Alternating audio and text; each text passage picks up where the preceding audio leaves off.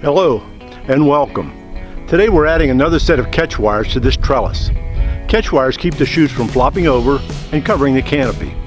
We'll show you some tools and techniques we use to get this job done. This is Vineyard Life. In this series, we'll explore the frustrations and joys of owning a hobby vineyard. We'll also include links to low-cost or free resources to help you grow grapes. We'd love to have your comments. You can leave them below.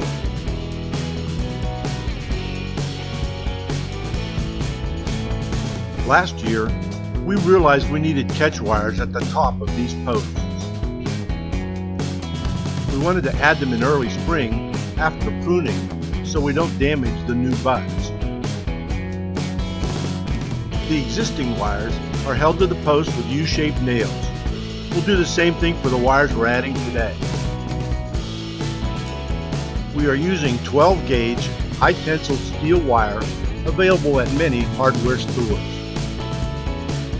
The tools and equipment we use include a spinning jenny, U-shaped nails, hammers, wire cutters, wire connectors, and a tensioning tool. First we attach the nails, about 2 inches from the top of the post.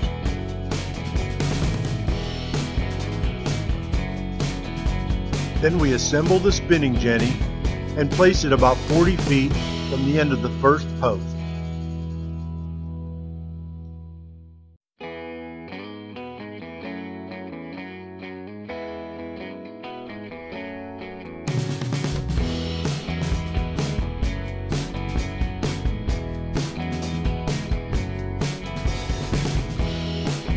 The jenny keeps the wire from unraveling while you use it.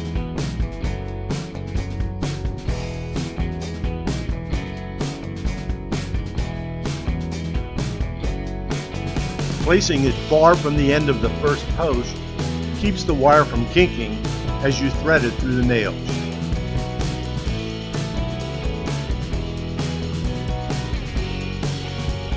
Thread the wire through the nails until you reach the end of the last post.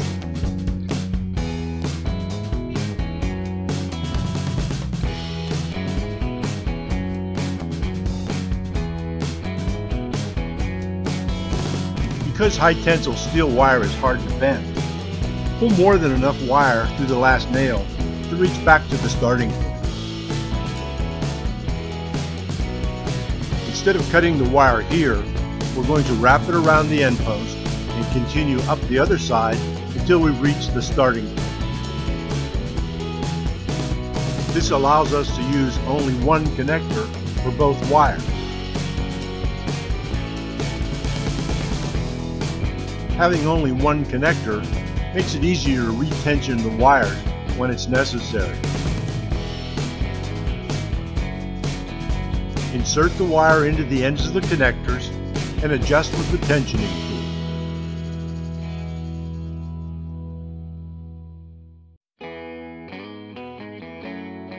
Trim off the excess wire and you're done.